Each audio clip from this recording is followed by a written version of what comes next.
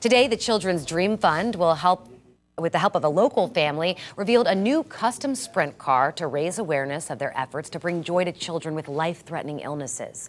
The high-powered open-wheel race car started as a way to honor 14-year-old Sadie Dutton. Her dad, James, is in the racing business and created the car to give back to the nonprofit. Sadie's dream was to meet celebrity chef Gordon Ramsay, and the Dream Fund made that possible last year. This car has been about a year in the works, so we partner up with them, and we appreciate the opportunity. Any kids, no matter cancer, illness, whatever you got, come out and join it. Sadie is also involved in giving back, having raised several $1,000s to help another child's dream come true. The Children's Dream Fund sprint car will travel the country racing and appearing at events.